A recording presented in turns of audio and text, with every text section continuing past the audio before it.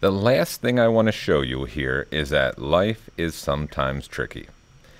So I've searched here for Pematic, and I'm going to go to my tools. I'm making sure they are large, because if they're not large, I really can't use them.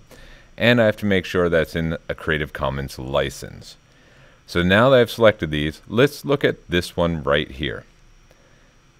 There's the picture. Now if I two-finger click on it and get the image address, the one thing we always have to do is test to make sure that the link that we got, the website address, actually is the correct one and works. So anytime you copy the address, test it out.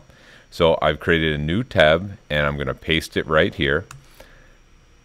Now that to me does not look like a large image. If I try to blow this up, it's going to be all pixelated.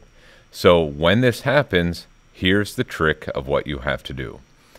And again, if it's a large image, it should take up your entire screen.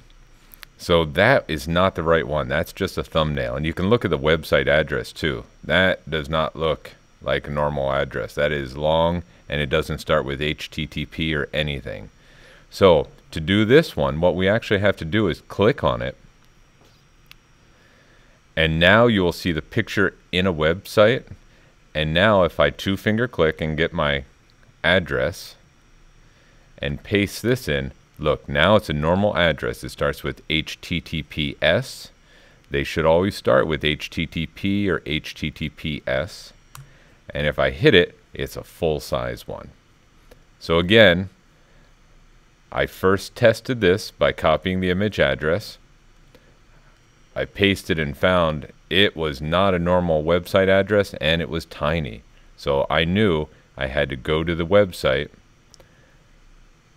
and get the image address from there instead. And now when I pasted that, that was the correct one. So that's the tricky thing you have to look out for when you're doing Google searches.